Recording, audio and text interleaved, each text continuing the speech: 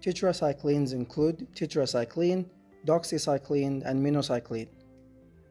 These are bacteriostatic medications that interfere with the protein synthesis process of the bacteria. They are commonly used in dermatology, which is why I included them in this course.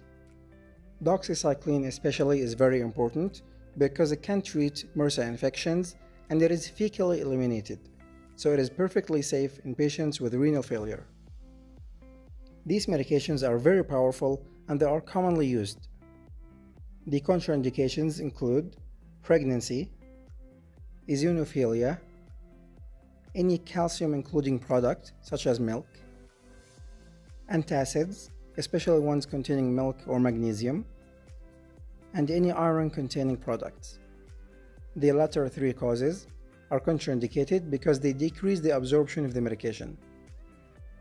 If the medication is expired and it is given to the patient, it can cause acute renal failure.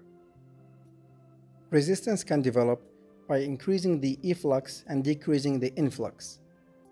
So the bacteria will increase the outpouring of the medication and they will decrease the intake of the medication.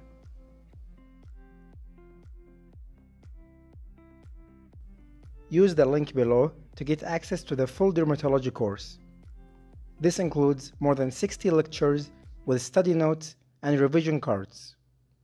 You will also get access to the flashcards and MCQs. Thank you for watching.